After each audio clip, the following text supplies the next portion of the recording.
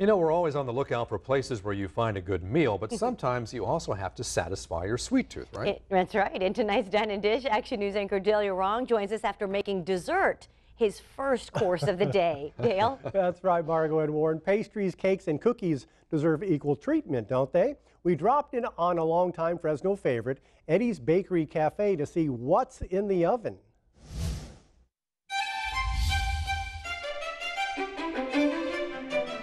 It is the best of both worlds, fresh fruit and cake. One of the most popular items at Eddie's Bakery in Northeast Fresno is the Niswa cake.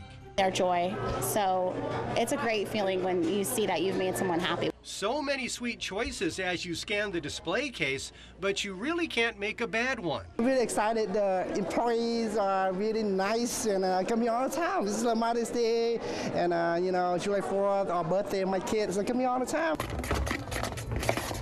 Like artists, Julie Flowers and the crew work their magic behind the scenes, shaping, coloring, decorating desserts. Items, if we're counting individual cupcakes in the thousands with cake. We make a lot of items every day. Cinco de Mayo cookies for my grandson and these bear claws for my mom. Cookies shaped like tacos and churro cupcakes were among the holiday treats. That's a churro.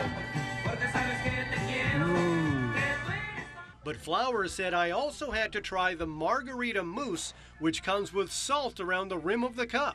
Ooh, that's good. To meet the daily demand, Eddie's has 6 bakers baking long before the shop opens at 6 in the morning.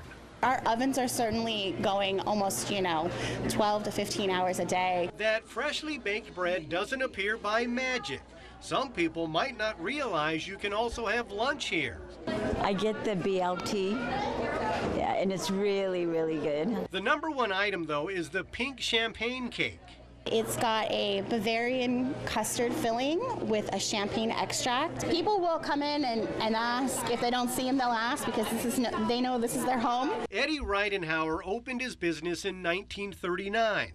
Subsequent owners sought consistency for customers coming here a long time. I don't want to say because I never say my age. I guess 40 years. We try to stay as true to the Danish recipe that's been passed down from the original owner.